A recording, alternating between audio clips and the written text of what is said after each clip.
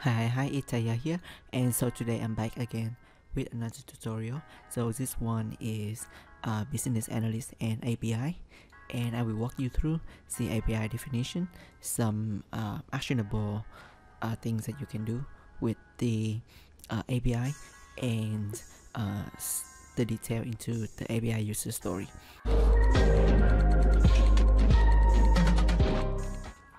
Okay, so first let me walk through what is an API. So this is a definition. So an API stands for Application Programming Interface. It's a set of definition and protocol for building and integrating application software. So simply speaking, it is kind of like a messenger.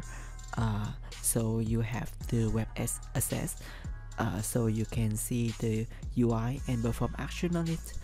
For example, you submit a form, and in order for the form to be saved in the database, it needs to be put in the API, and the API will be the messenger to send the information from the front end to the system, and the system will write to the database. So that is a definition, but I will show you an example.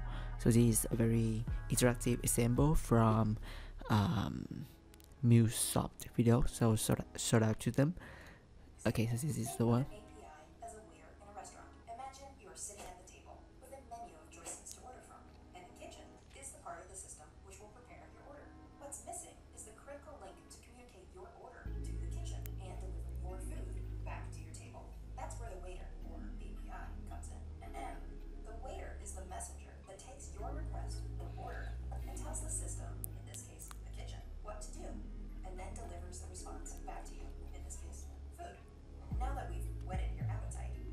Okay, so that is the very understandable example of the API. Okay, so next we would have the why a BA should know about API. So for example, firstly, if the API is defined and you use the API to show to do for some specific feature, you should know about API, so that you will know the end result that the system will deliver through the API, or have the developer to choose which APIs to use. And it also have in creating better requirement and supporting the documentation of the specification for the application.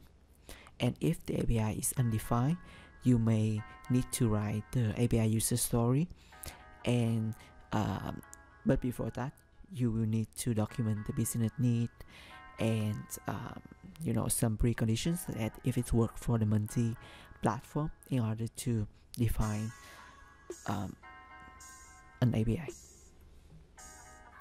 Okay, so now so to work with API, a defined API, you should look at the API spec.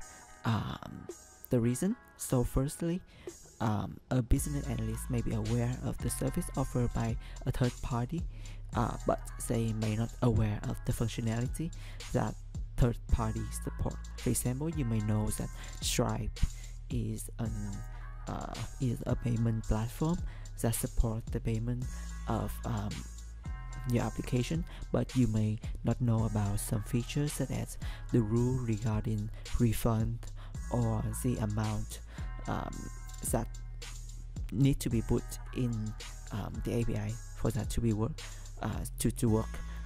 And so you need to look at the API spec to create the requirement. And sometimes the API have a lot of attributes, and when you ask your client need or the stakeholder need, some of them may not be used. And for example, so in a project there is a feature related to customer service, so this is a feature that I used to work on, and the original requirement is that the inquiry will be sorted into tier depend on the subscription, and hence be decided on their priority. I forgot to write it. So basically, sometimes when you use a customer service, it will say that because you are on the free tier, so it will be sorted in maybe 5 days instead of the highest priority if you use the premium service. So this is the requirement. And also the user can send the inquiry with category. For example, if the inquiry related to the application itself or some type of business, but not about the application. Okay, so let's see. Okay, so next I will look at the defining requirement when researching the API spec. This is from the previous form. So you look at the API spec and start looking at how you create the requirements that cater the needs of the stakeholder from the requirement. So this is the API spec taken from Zendesk, which is a customer service third party. And okay, so I have cut out some of the unnecessary information because there are a lot of fields and you need to look at the business type and also the requirement in order to see which attributes will be used. So here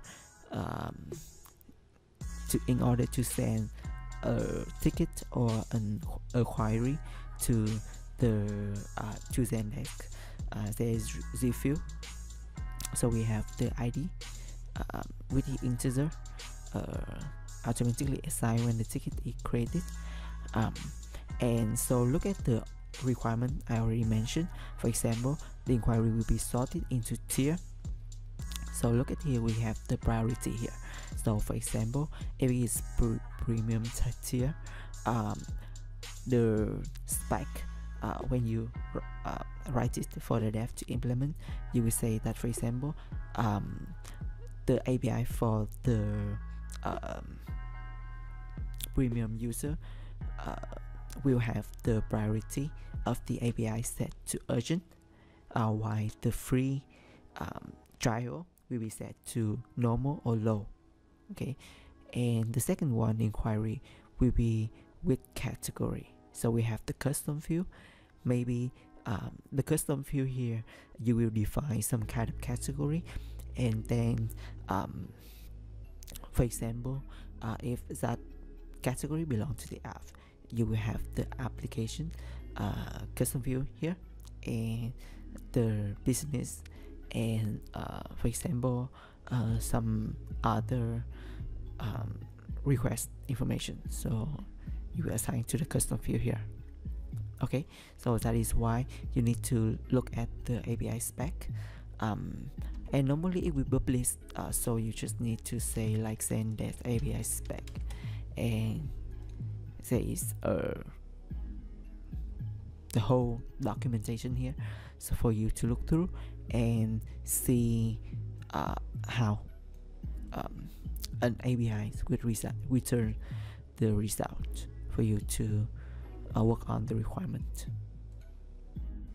Okay, so with the requirements that we already write the spec for and research the API, we will have the design followed by the spec. So this is a form of contact us. So basically you input the information into this form, and then when you hit submit, it will call the API, and then a inquiry will be created on Zendesk automatically, and it will return the response. For example, success here, and you will show the pop-up that so it is success. So we have first name, surname. Okay, so on this list there is no first name, surname, but actually they have, but because this list is too long, so I'll just crop this one and put it here. And we have the email, so the email would be, for example, the assignee email. I'm sorry, this one is assigned ticket to, so there is another email field. The phone number, the detail here can be put into the description, And finally, the attach your file. So you can see here, then let's allow the attachment here. So you can have the attachment here, so the user can input maybe an email or I'm sorry, an image or a video for the admin to support them. Okay, so looking at API spec, you can know the type of attachment will be supported in Zendesk as well. Okay, so this is the design.